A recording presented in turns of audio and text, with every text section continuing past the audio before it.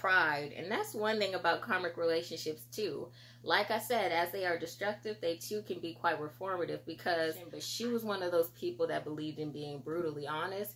And one thing about honesty, it's not brutal. Honesty is honesty, plain and simple. She never had to question my beliefs in her. She never had to question how much I respected her, how much I valued her. She never had to, I would never give her a reason to question me. I was so loyal. Like, that's my Venus.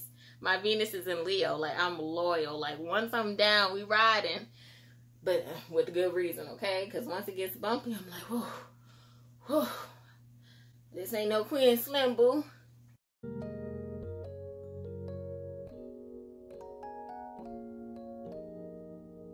So I decided to do my character analysis in accordance to the 7 deadly sins and virtues.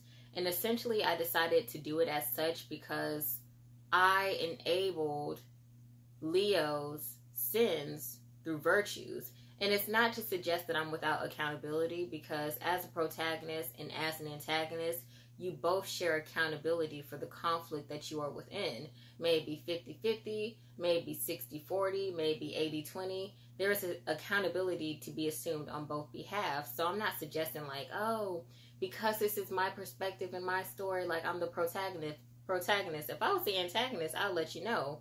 But honestly, like when I explain it further, identifiably so, I would be seen as the protagonist. As often in conflict, there's going to be a protagonist and or antagonist. So, you know, Leo was the antagonist, I was the protagonist, but I was not without blame because my virtues afforded her sins.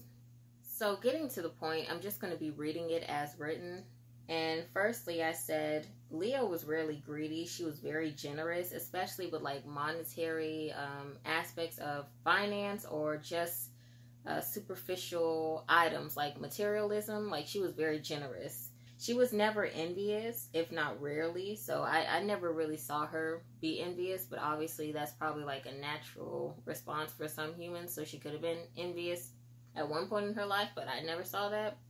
Gluttony was never an issue of hers. She was not addicted to anything. That's kind of how I refer to gluttony, when you have addictions like to substance, alcohol, food. Like, she didn't really have any suffrage with gluttony. Yet wrath was a real big thing for her. She was very impatient, and at times she could be quite insensitive. She had a really bad temper on her, and it reminded me of an adolescent disposition. That's what I wrote, because at times when a child has an attitude, they don't really care about what they're saying, or rather they don't really acknowledge what they're saying. They simply acknowledge how they feel, even if they don't know what it is they're feeling. So at times, like a child, when they throw a temper tantrum, you're just going to do anything, you're going to say anything, and you're not really going to think about the consequence because you don't have that emotional regulation. And that's what I felt like was lacked on the behalf of Leo, just that emotional regulation. If she felt like somebody was coming for her, if she felt like people were not doing their due diligence, she would become really impatient, and she would, you know, be a bit temperamental. And I would often bestow virtue to this aspect of sin by just being accommodating. You know what I mean? Like, I never did anything to anger her intentionally. I was always understanding when she was going through her moments of adversity with other people. So say somebody pissed her off, I'm going to sit there and give you my quality time and listen to you. And I too will provide an act of service and try to, you know, mediate that conflict if I possibly can.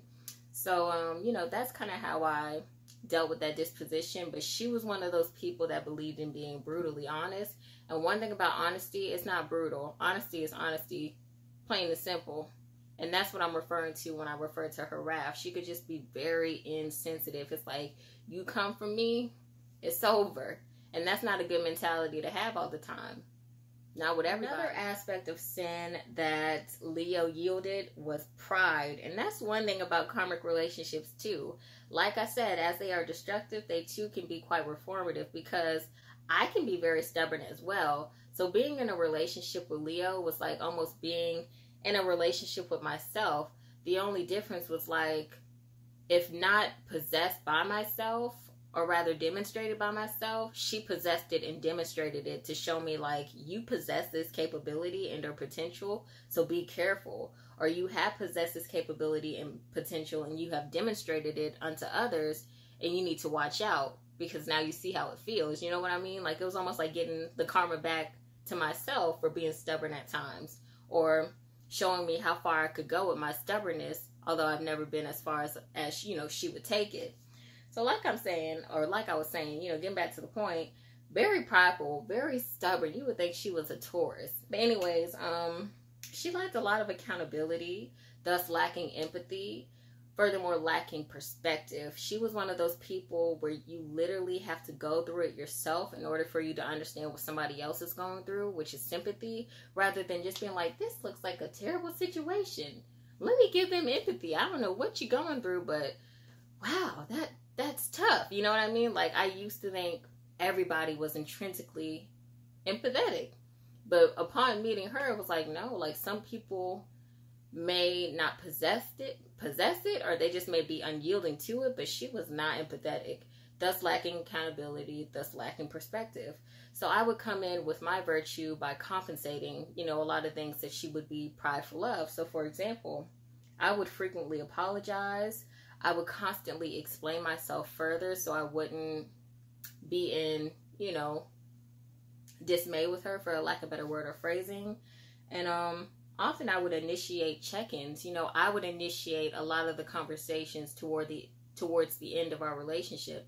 And even within the beginning and middle of our relationship, you know, a lot of times I was doing the mental check-ins, the spiritual check-ins. You know, I was just checking in on their well-being. I always did that. I was just reliable. I was dependable. I was literally that person. And that was my mantra for a while. I would find a way or make a way. So say I was in Georgia and I needed to get back to Florida because my friend called me and said, hey, like, I know you're out in Georgia, but I wanted to know if you were going to be back by tomorrow morning because I'm trying to get my hair done. Can you, you know, sit with me?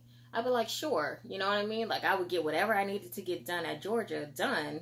And I, too, would make sure that I made it to Florida just to be there so that they could get their hair done. You know what I mean? Like, that's the type of friend that I was. I wasn't going to drop everything and not fulfill my responsibilities, but I would work excessively to be of service to my friends in the same way that I would hope they would do unto me.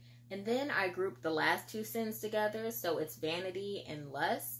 And there's this reoccurring theme for Leo where it's just like being egotistical, being self-centered, self-righteous, like everything is about me, it's all about me.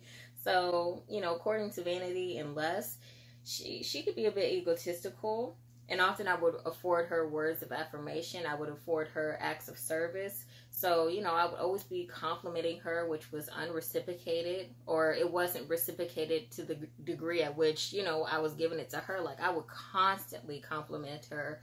I would always praise her. I would always just, like, assert my value to her non-verbally and verbally all the time. Like, I always affirmed her.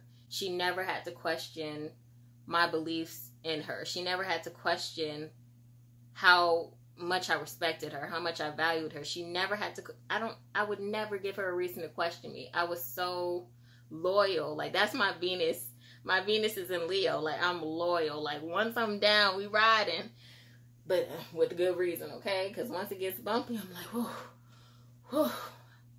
This ain't no Queen Slim, boo. But anyways, yeah, you know, a lot of the praise was unreciprocated. And then referring to a bit of psychology, there appeared to be this slight to moderate adolescent egocentrism. I'm not suggesting that this is in fact her case, not to make a diagnosis, but definitely to call reference to correlation. Like, there was there was this apparent egocentrism is what I'm saying. So, you know, again, like I said, I would demonstrate acts of service, quality time, words of affirmation. I was always there when you call, always on time, gave you my all, baby, baby. Okay, like, I was always there, period. But anyways, referring to lust a little more closely, I think the only time where I would identify her being a bit lusty is like, you assert yourself as an alpha woman, and may she be unevolved and or evolved, she definitely was an alpha woman, point blank, period. And she would surround herself with a bunch of beta males, And like I said, I was going to get to what I meant when I said, you know, she would accept less than what she really was valued as. She had a boyfriend that, in the words of Cash Doll, was a ham-ass nigga. Like, she had a boyfriend that was just dusty. He was just not at her level. And it's not even to discuss finances, but just mentally, he did not want the same things that she wanted, but she would still entertain him. And of course, I understand the connective bonds of love and sexual intimacy that probably kept her to him, but the value at which she often asserted within our social settings, like how she would be like, it's never less than the best, but you literally are in relations to the less than the best. You know, it made me question, like, you know, why are you dealing with him? That's what I meant when I said, you know, a questionable self-esteem and her confidence. But also, like I said, too, she would surround herself with a bunch of beta males. And maybe, you know, for alpha women, that's how they get down. You know, that's what they do. They like to be around a lot of beta males. For me, I don't think this is a thing that I can be because I am a woman, but who cares? Like, I've always been a lone wolf. I've always been a loner. And, you know, I don't really believe I'm an alpha woman, but I'm definitely not a beta woman. I'm just like kind of, you know, in my own little space. I think it's like Sigma or something like that. But yeah, you know, she would definitely surround herself with like a bunch of betas. And I'm like, girl, you don't need to be around that. You don't. You need to be where you need to be.